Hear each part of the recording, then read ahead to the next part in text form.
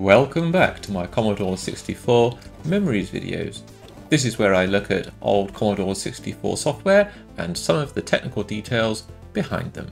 Today we have Speedball 2 Brutal Deluxe, released in 1991, published by Imageworks. Coder was Carl Muller, graphics Alan Tompkins, musician Martin Walker, and the box art was Glenn Fabry. We're going to be looking at the disk version today, and I always thought that this was doing some kind of like loading, but it's not. It's doing several passes of decompression. But then we get into this lovely intro sequence. It's very nicely animated. I think it sets the tone of the game really well. The graphics are great. So we have these sprites up at the top with the Speedball logo. Interesting to note actually that the double E and the double L are actually horizontally expanded sprites. So we've got 1, 2, 3, 4, 5, 6, 7 sprites up at the top there just for the logo. And then we get this rather nice animated spinny sprite 2 in the middle of the screen. But we can see from the horizontal bounding boxes there that we've got those horizontally expanded sprites for the E's and the L's. Makes sense. Right, there are no smooth curves or anything like that, not like for the B or the D, so they can afford to horizontally expand those sprites. Looking at the full screen there, we've got bitmap mode there, and we've got the logo, but we can see there increasing and decreasing memory reads, so that's probably copying across a whole bunch of sprite frames into the displayed sprite bank, because the screen is using a bitmap mode, and so when you're using bitmap mode, practically just over half of the bit bank, if you've got a full screen bitmap, is being used just for the bitmap data and its associated color information. So you're going to want to copy in dynamically those sprites to update the spinning 2 logo. If we look at that space in memory, we can see what looks like fragments of sprite data as well. So I'm not too surprised about that. But yeah, this is a fantastic introduction to the game. The music works really well. The scrolling message down at the bottom of the screen is, of course, text rather than bitmap.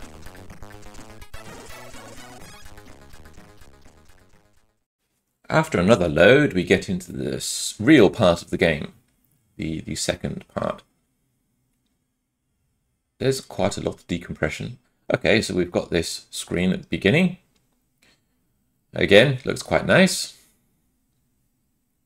But I don't think we ever see this screen again. So I think it's probably shown once and then decompressed over. It's a nice little bitmap screen. The bitmap resides at E000, so that's way up at the end of the last bit bank.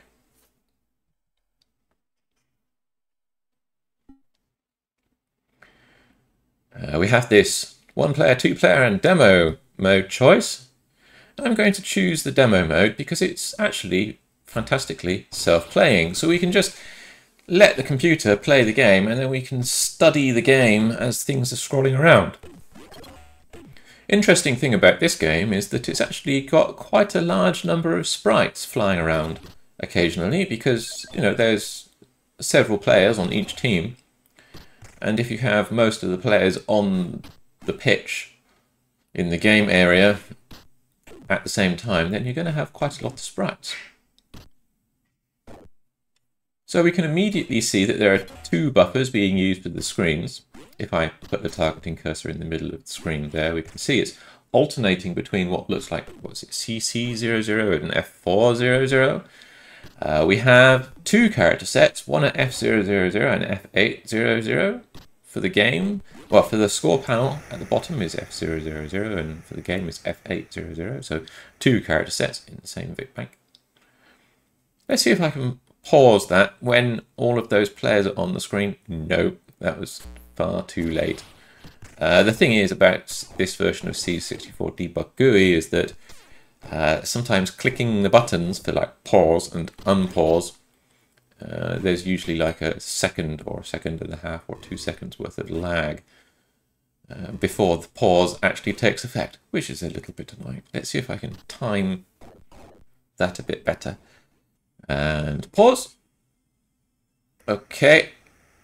There we go. Okay, so the screen's faded out, but the sprite formation is still active on the screen. So let's go into the Vic debugger and then let's see what we can find out about this multiplexer.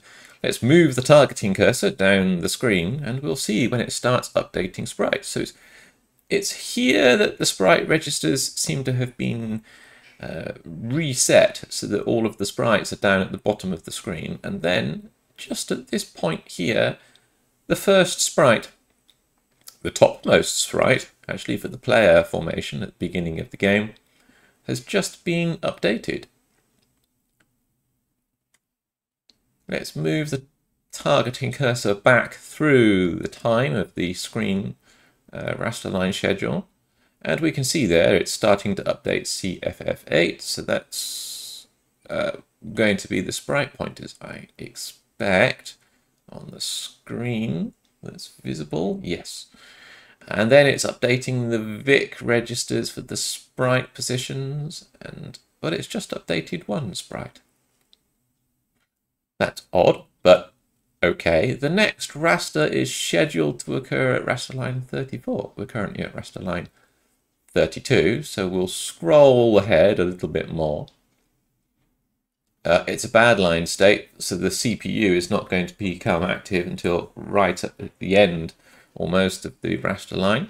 Don't forget that the VIC chip steals bad lines from the CPU and stuns the CPU execution as it's fetching extra character information every 8 pixels for each character row in a standard screen. Of course, this can be varied by altering this vertical Y scroll register. Anyway, the sprite registers are being updated for their position and also their pointers. So the frame pointer, don't forget the screen is all black because that's just when I could pause the game. But we seem to have, if I move the targeting cursor up and down here, you can see that the next sprite is being updated. It looks like just before it's needed. Maybe 8 or 9 raster lines before the sprite is needed. Let's go down. Yeah, look, just here. So the multiplexer is not updating just underneath the bottom of the sprite as it's finished rendering. It's actually updating the sprite kind of like 8 or 9 raster lines just before it's actually needed on the screen for rendering. So it's a just-in-time multiplexer rather than a more efficient just after update. And I go into this in a lot more detail on my videos about sprite multiplexers and how to write a sprite multiplexer. I'll try and remember to add that to the video description below. So here we go. At this point in the game here, we've got a nice bitmap screen being used with a couple of sprites overlaid for the flashing arrow effects. But this has surprised me in this game, is that the game makes quite heavy use of bitmap screens to display all of the graphical user interface, which is great because it means that you get very colourful screens, but it does mean that at some point the game needs to account for quite heavy usage in one of the VIC banks for having 8 kilobytes being, or 8 kilobytes plus a bit more actually, for each bitmap screen. So the bitmap screens are going to be decompressed, of course, and the memory used doesn't have to be permanently allocated for bitmaps. Of course, you can put sprites in there when you're displaying text mode, for example, and things like that. Or you can change your memory allocation patterns to include code, sprites, whatever. But yeah, it does mean that this game has to keep on swapping in and out quite large amounts of data. You can see here that there's a little sprite, or a couple of sprites, expanded sprites being used for a highlighting box around the heads on this bitmap screen here, so you can configure your team members, right? Let's Oh, there's some sprites on the left-hand side as well. For the status panel or something like that, maybe? Oh, there's a whole bunch of sprites down the middle. Did you notice that? It seemed to take quite a while to render that human shaped graphic as well, right? There we go. Look, it took several frames. So it's basically compositing into the bitmap. Well, that's fantastic, isn't it? I mean, this game does spend quite a lot of time decompressing, but it's got quite a lot of dynamic decompression going on for the graphical user interface screens. For the player with their armor or you know, their whatever the terminology is that they use in this sport for the stuff that they have to wear, right? The shoulder pads and the chest pads, and well, actually, it looks like they're kitted out in full riot gear, right? Not a surprise, because that's the violent nature of this, you know, supposedly futuristic speedball game. But yeah, I do really like the way that this game uses a large amount of bitmap screens with quite a lot of decompression and bitmap plus sprite overlay animations. So we've got some sprite overlays there for the buttons, I'm guessing. Aggression, attack, defend, speed, throw, power, stamina, and intelligence, I guess. So it all adds an extra layer of color and complexity to those screens. I mean, bitmap screens are great in terms of color complexity on their own, but adding sprite overlays over the top allows you to have, if you want, nice high resolution sprites to give you readable text over the top of multicolored bitmap screens. It's a good technique to use. So we can see here, wow, look, if I go into ICU64 now, we can see that there's a ton of decompression going on. Wow, several passes through the memory. Oh, look, there we go. There's the animating 2 logo. Back into the introduction now. So in ICU64, we can clearly see in the debug graphics map there, all of those sprite frames that need to get copied into the other Vic bank for displaying the sprites over the top of the bitmap data.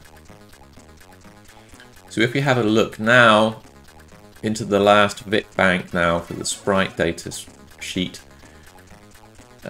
we'll be able to see, if we go back, there we go, dynamically animated sprites, so basically copying those sprites. There's 2 copies of it, and that's because effectively the sprite data is double buffered, so as it's displaying one on the screen, it's copying across the data for the other one. That's fair enough. Let's just quickly see, using a range breakpoint, if there's any drive code running. There isn't any drive code running. That's intriguing, right? So there's the Vic bank viewed as a bitmap screen. We can see that the bitmap data takes up the latter half of the Vic bank, and then before it we've got a whole bunch of sprite data plus a couple of screens for the color information. Well, one screen for the color information and then the other color RAM for the color information, right? But we have some sprite frames up at the top. Okay, so notice there up at the top of the sprite graphics map view that actually the animated middle of the, you know, the thing which ejects the ball are animated, well, are basically sprite frames, but then they get replaced with all of the pickup animations, and, well, it's basically the ball and pickup animations, right, and the spinning coins and the shields and whatever armor pieces and energy drinks or whatever it is. But yeah, look, they get copied over. Well, there's quite a lot of sprite frames actually that get copied over.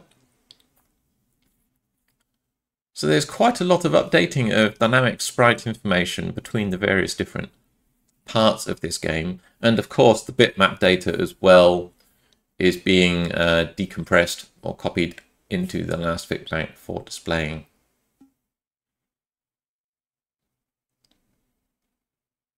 So we can see there, because I've got that watch store point at C000, then we can see all of the different usages of the data as it's being copied over or decompressed over. at the beginning of that last bit bank there. So we can see all of the player sprites are now in memory, and some of the player sprites for the diving animations and stuff like that, we can see that there's actually some sprites that have overwritten what was there previously, so the bitmap data that was there previously. But yeah, so we've got the... Well, okay, so yeah, definitely there's data being copied into C00 there. If I filled that data and then ran the code, it was copying over it. Yeah, okay. So let's see what we can find out. The sprite frames for the ball injector are currently in memory. If I fill over them with AA, there we go, and then allow the next decompression to happen, actually it's not quite well, it is decompression, but it's using what looks like delta decompression, because the previous data is sometimes partially used, look, for the next bunch of sprite frames as they're decompressed. So delta decompression is where previously existing data is partially used during decompression of the new data. So it's basically copying previous or pre-existing blocks of memory in different places. And it's a bit more efficient to do that because new data doesn't have to be introduced in the compressed data stream. Previous data can be copied and reused, which is potentially more efficient. It's actually quite unusual to find such a delta decompression technique being used in a game. So yes, if you like these kind of technical deep dive videos, then please do consider liking or subscribing to this channel, or sending me a super thanks. They are always very much appreciated. Take care, have a great day, evening or night, wherever you are.